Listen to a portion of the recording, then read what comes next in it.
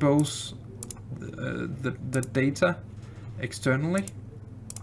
So so from the Cloud for Customer, they needed to call our PI system, and this was a little about the chat we had the other day about how do we do these things through the firewall. And so I had to figure out where this ICM rules filter was, and I think this is the same place you'd specify this.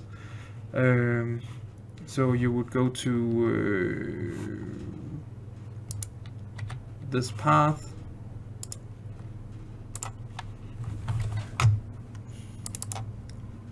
user, oh, oops,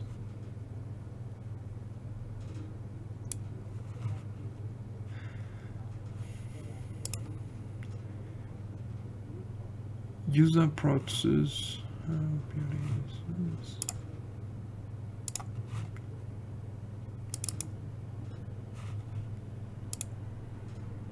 global security,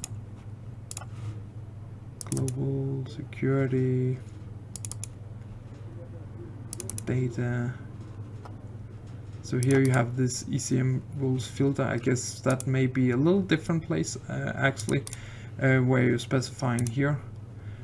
So here you're just saying that you cannot access the remote system, and if someone accesses NetWeaver administrator, they should just be redirected to this page. So I guess the other thing, if you wanted to specify ECM timeout, maybe it would be in this file. So the way I was doing this was I was editing the file, and then I had my SAP console, and then I could just restart the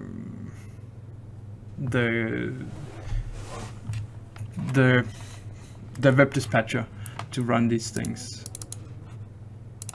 So that worked out okay.